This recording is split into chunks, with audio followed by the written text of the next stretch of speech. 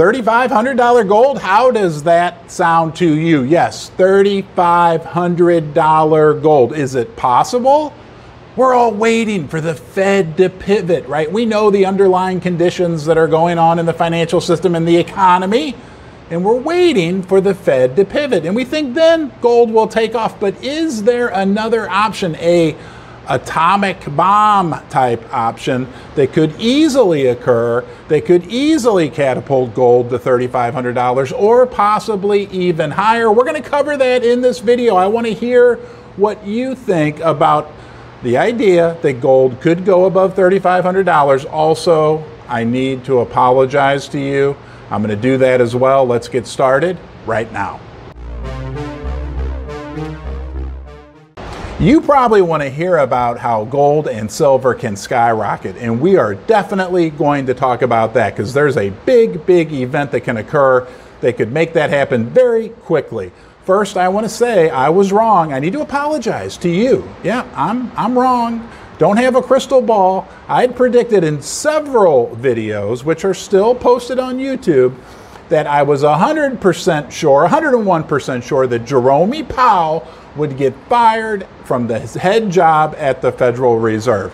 Because we know inflation, right? I mean, you're feeling inflation. You're probably like me, somewhere in the middle in the world, whether in the United States of America, Germany, South America, Asia, Australia, wherever you are, prices are through the roof. Go to the gas station, try to go to the doctor, try to buy some housing, try to buy some food. It is darn right difficult. People are even, if you heard this, people are even taking like 2 and 3 jobs and donating their plasma. I never understood that, the whole plasma donation thing, but donating their plasma just to put food on the table. So I was sure that the leaders in Washington, the Democrats, would blame this all on Powell and fire him.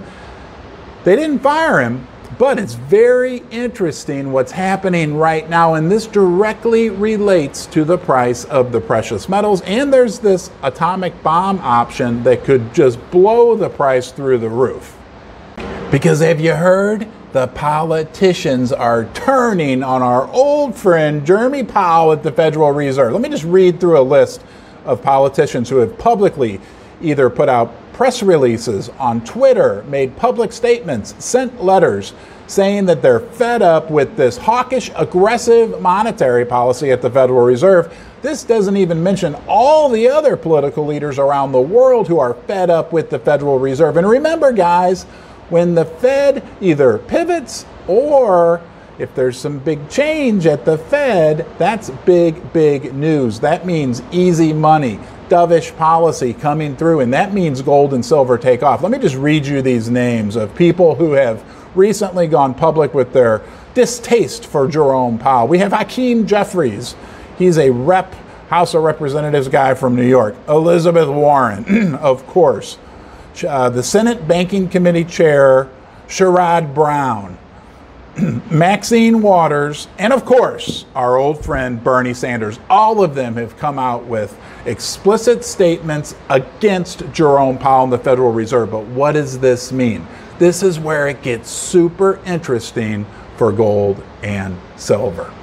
If you're the type of person who likes to talk about $3,500 gold, if you like to dig a little deeper, see the forest through the trees, you're always welcome to join me. It's me and you. Right now, we are part of a bigger group, but right now it's me and you. If you enjoy my content, please subscribe. Find the little ring-a-ling-ding-a-ling bell. Press that. That way you'll get notified every time I put out a new video.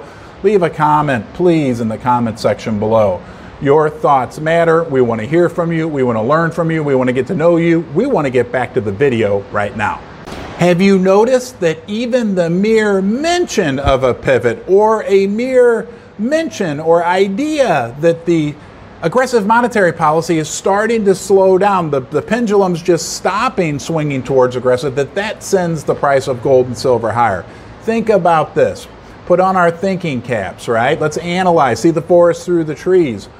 What if they were to actually get rid of Jerome Powell? What if he actually was removed from his position? That would be the atomic bomb for silver and gold. I think 3,500 may be a rather conservative estimate for gold, and we could easily see silver $60, $70, maybe even that Keith Neumeyer predicted $100 per ounce for our friend silver.